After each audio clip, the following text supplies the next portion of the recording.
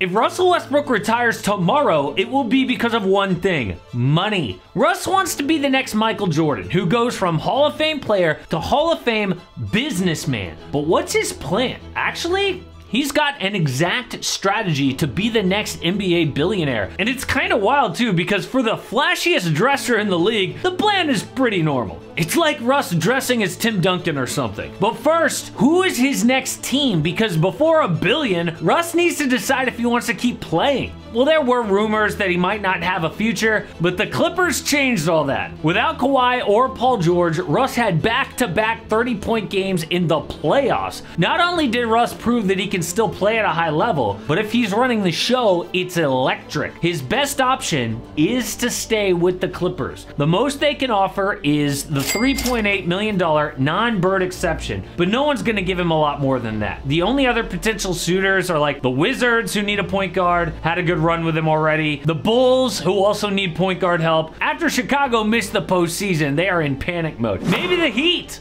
who already showed interest this season, and obviously Kyle Lowry is getting older.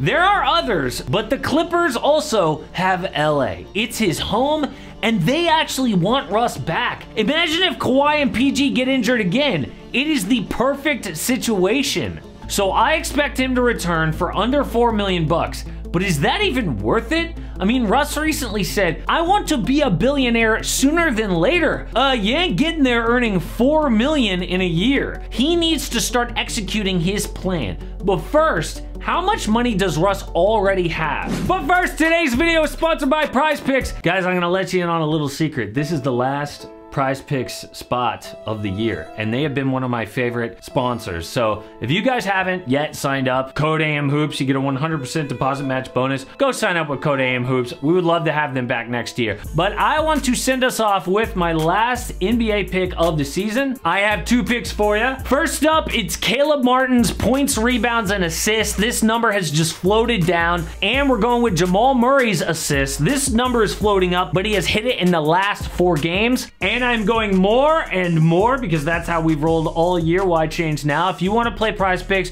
you play at states like California, Florida, or Texas. And once again, that promo code is AMHoops. Go sign up right now. Get that 100% deposit match bonus. Well, in 15 seasons, he's earned about $336 million bucks on the court. Off it, he's made another about $200 million through endorsements and investments. So according to his net worth of $375 million, Russ could just accrue interest and reach $1 billion in 20 years.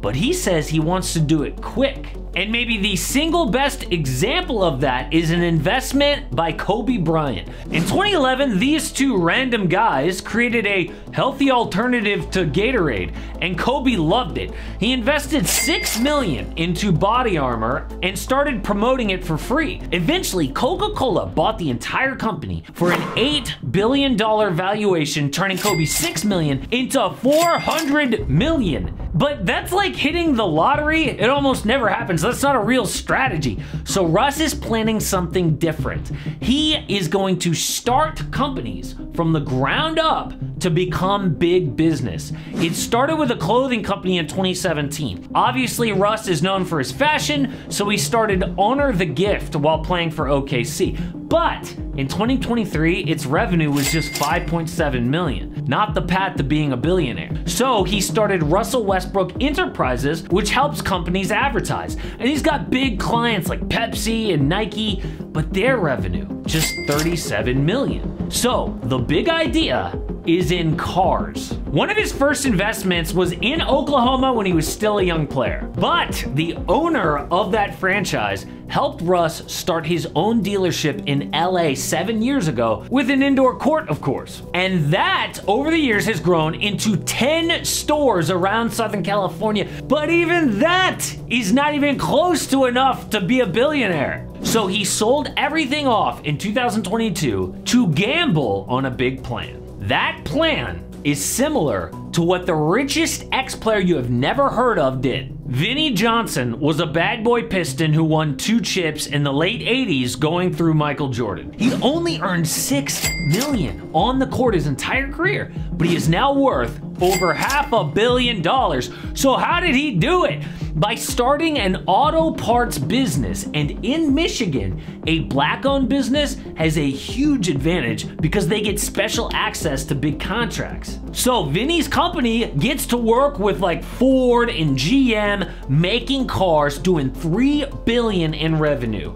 But in 2021, it all got taken away. The company got accused of not being run by minorities, just by having Vinny Johnson as a silent owner. Like they're trying to sneak around the rules. So all their big contracts were in danger. Now they are still battling it out in court, so they got the contracts back temporarily, but maybe Russ sees an opening here. If he has an auto parts business, then the road to $1 billion is guaranteed. So right now, Russ is looking at buying different companies out there that are worth between 50 and 100 million bucks. But if that fails, he's risking a third of his net worth. If this plan doesn't work, he is screwed. But at least Russ is trying things the right way. Some NBA players have no plan and go broke. We just learned Trevor Ariza is the latest victim. He just stopped playing last year, and it's bad.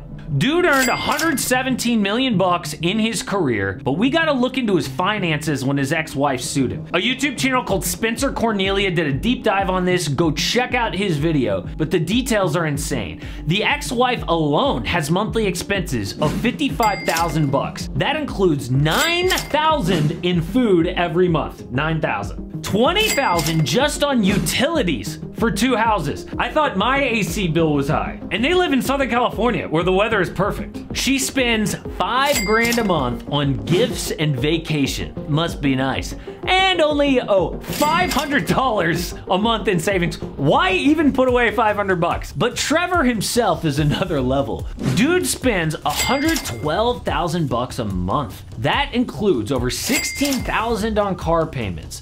But what does he have coming in? Just 5 grand on off-court businesses. 5,000 a month? Russ made 14 million in one day with an investment that worked out. But then we come to Trevor's current net worth. According to the lawsuit, he has just $2.5 million left in liquid assets. From 117 million earned to now just $2.5 million, and it is going away quick. That is how bad it can get for some of these players that don't manage their money. Now, if Russ just put aside 20 million of his 375 million, he could earn $1 million a year alone on interest the rest of his life.